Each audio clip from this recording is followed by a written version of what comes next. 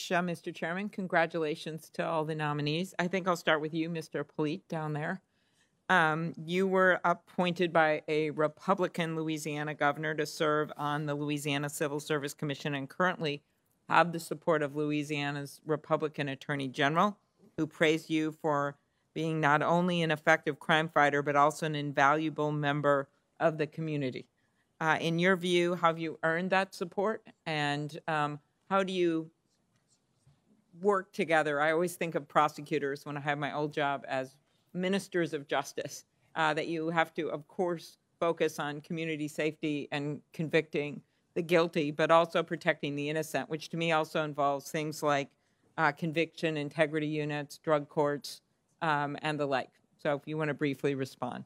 Senator, thank you so much for that question. And my view is very similar to what you articulated, Senator, that my role as a U.S. attorney, while certainly focused on issues of enforcement, was much broader than that. It was to be a community problem solver. And so to utilize all of the tools at our disposal, not just enforcement, but tools such as prevention and intervention and even reentry, particularly in a state like Louisiana where incarceration rates were so high.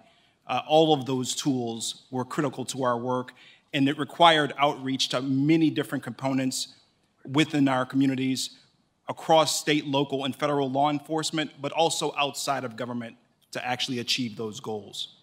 Very good. Thank you. Mr. Chipman, it's not lost on me that as we're having this discussion with you, or several members are, about guns, that there is another mass shooting with fatalities near San Jose. We have worked hard. There are Republicans like Senator Toomey that have worked on the background check issue and tried to get that done. We know the vast majority of Americans support rational gun violence legislation.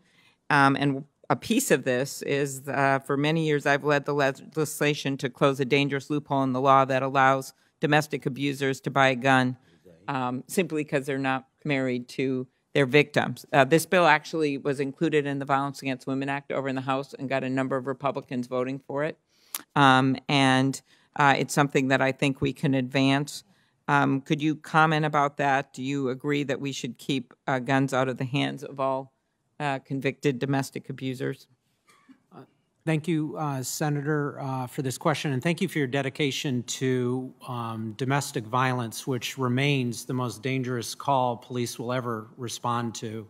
As an ATF agent in Central Texas, one of the most significant cases I worked was a pipe bomb sent by an estranged boyfriend to a woman who worked at a probation and parole office. So domestic violence is something that ATF agents regularly deal with on the job, and there's no greater threat than those offenders who have access to a gun. So it would be one of the top priorities I had if I am confirmed as ATF director. Very good. Thank you very much. Ms. Milgram, I enjoyed our discussion, and we talked about opioids, something that I've been working on for quite a while with a number of Republicans on this committee as well as Democrats.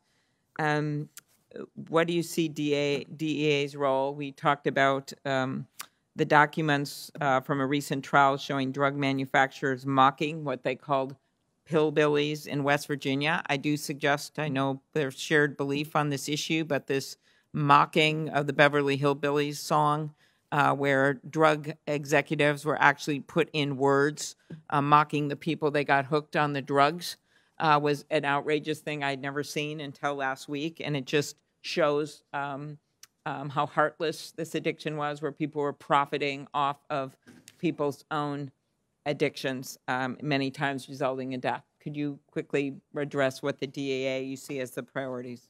Senator, I share your concern on this issue. America is in the midst of an opioid crisis, and fentanyl, which has now come to our cities and streets, is really fueling this addiction opioid crisis today.